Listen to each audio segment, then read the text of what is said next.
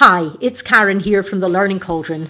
In this video, I'm going to look at how to practice reading English texts in depth in preparation for the close reading, textual analysis, interpretation or RUAE paper in English exams. The article I'm examining is by British writer George Monbiot and it appeared in the Guardian newspaper. In it, he comments on the rising tide of consumerism globally. This is how I approach any unfamiliar text, using a sort of running commentary in my head as I spot each technique. As you'll see in the video, the techniques are colour-coded as follows. Word choice in orange, imagery in yellow, tone in green, structure in blue, sound in pink. Here goes. So let's start with the headline, The Gift of Death. Great hook because we're expecting the gift of life. Pathological consumption. Pathological has to do with disease, so obviously a powerful word there.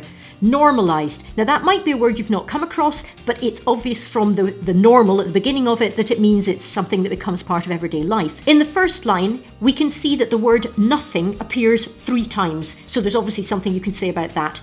Power of 3, structure, and also the fact that there are 3 times that you see the word nothing, emphasising the fact there is not anything. Then moving on, we've got a great list here, and in that list we've got the alliteration of belly button brush.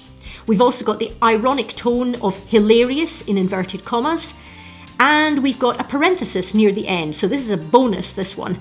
Moving on to the next paragraph, not quite as much to see there, but we've got the song, first day of Christmas, second, and then 12th. So you would have to note the concept of the song there, and also notice the short sentence, by the 12th they're in landfill, with that powerful word landfill at the end hitting you. Then we've got an interesting term, hedonic stimulus, or hedonic stimulus, 2 ways of pronouncing that. There you want to find out the meaning of the word hedonist. It means pleasure seeking, definitely a word to file away. And we've also got the image lasts no longer than a nicotine hit. So there again, lots of things that you could comment on in order to explain why that is effective, the negative tone there. We've also got an interesting word, ramify. So I would be checking that out if I didn't know it. It means to branch out and to continue having effects. And then we've got the story of stuff, the sibilance, in the first line of the 3rd paragraph. And we've got some stats there, which we might be asked to comment on. And we've got the term condemned to destruction. Lovely, powerful word choice there. And here's a word, obsolescence. It appears as obsolescence or obsolete in many passages of this sort, so you definitely want to add it to your vocabulary. Technically, it means the state of uselessness, and as you can see from the passage, there are 2 types of that. And the way that they're shown is using the structure of parenthesis, round breaking quickly and becoming unfashionable. Moving on, we have at the start of the next paragraph the word but. Now that's a 3-letter tiny word, and yet it does so much. It signals a change in the direction of an argument, so always look out for that word but. It can be very helpful. Into the next line, and we have the word utility, just a posh word for usefulness, but a good one to file away as a synonym. And then we've got another use of a list. You can see a list of useless presents, just like there was earlier on. And that helps to emphasise the number of them and the diversity of them, including the iconic bacon toothpaste, which I think I would pick out as being a perfect example of a useless present. Then moving on to the next paragraph, the fatuity, there's a good word, find out what it means, and the profundity of the impacts. Now these are words that are slightly unusual perhaps in your normal reading material, but you definitely want to know the meaning of them if you're going to be doing higher or A-level English. And then moving forward, we've got in the 3rd line of that paragraph, a power of 3, or rule of 3, extracted and refined and combined. We've also got the assonance in refined and combined. So again, plenty to comment on there. And then we can go straight on into compounds of utter pointlessness. What a great, powerful phrase, and there's certainly something you could say about that, about how effective it is. For example, just the insertion of the word utter in front of pointlessness. And then moving on to the second last line of that paragraph, we've got the very powerful word choice of screwing the planet. We can easily see here that this is an informal tone. The register is not formal. And this is a perfect example of that. Also very powerful, you can see the feelings of the writer in that phrase.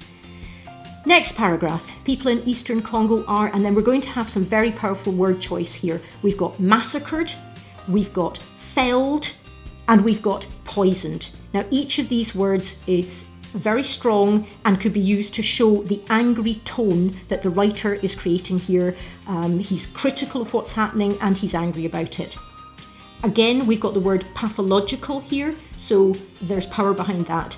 And then we have a very useful image. If we were looking to describe the effective literary techniques, we could talk about the epidemic of collective madness. Epidemic having connotations of disease, obviously.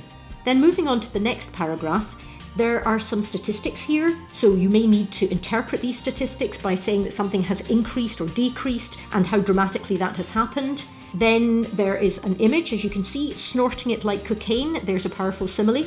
And word choice wise, grotesque. That's a great one if you had to comment on word choice, meaning something hideous and awful. On to the next paragraph, scrolling down. Yeah, the word choice of corralled is interesting. Perhaps not a word you'd come across too often. It means to sort of herd or push people into, or animals into a tight space. And then on to line 3, participate in the festival of junk. What a fabulous image. So definitely something you could comment on there. Then looking at structure, we've got cut taxes, deregulate business, manipulate. The power of 3 is at play there, and you could definitely comment on that for a structure question. And then moving on with structure, we've got our little friend, the 3-lettered but, which shows a signal, it signals a change in the direction of the argument here. We've also got just below that, in fact, the use of a question. And often if you're asked a structure question, you can mention the use of a question in the passage. And again, we've got our old friends, the parenthesis, just below that. So a structure question would be ideal for using that as a technique. And then moving slightly further along that line, we've got utterly useless. And again, nice, powerful word choice. And you could also use that word choice to show the writer's tone of criticism for this whole process that's ongoing in our planet. Moving down below that, we've got solemnity of the state, nice sibilance there, and might and majesty, so we've got some alliteration there. And then into the next line, oh lovely, the joy, Terry the swearing turtle.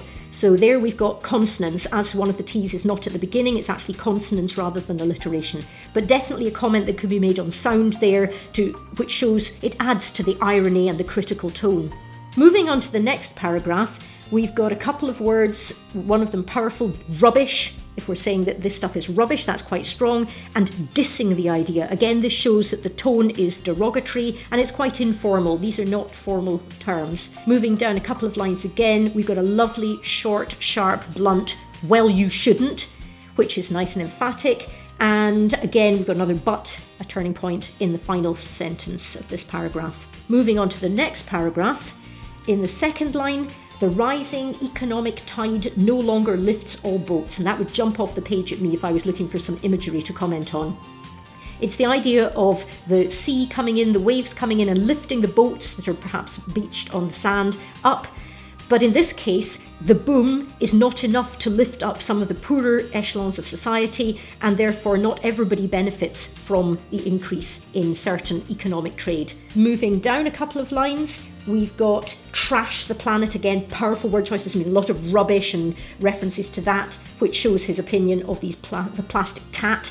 And then moving down to for a few decades of extra enrichment, notice the length of that sentence. So if you had a structure question, it would definitely be worth looking at this.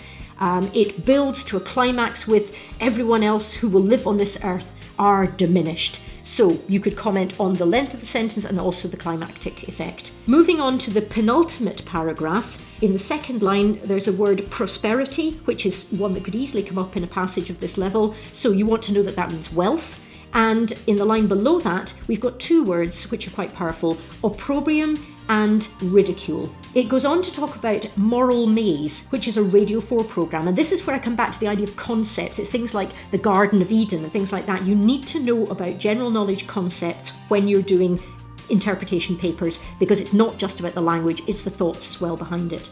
And then in the last line, we've got nice powerful word choice again, lunatics. So plenty to say about word choice in that paragraph. Moving on to the final paragraph, it is short but sweet. And I don't just say that because it starts with bake them a cake. There's an excellent list of things that you could do rather than giving the plastic tat, which was listed at the start in the opening paragraph. It gives you a list of things that you can do that show thoughtfulness rather than spending of money. Bake them a cake, write them a poem, give them a kiss, tell them a joke. Simple things you can do to please people.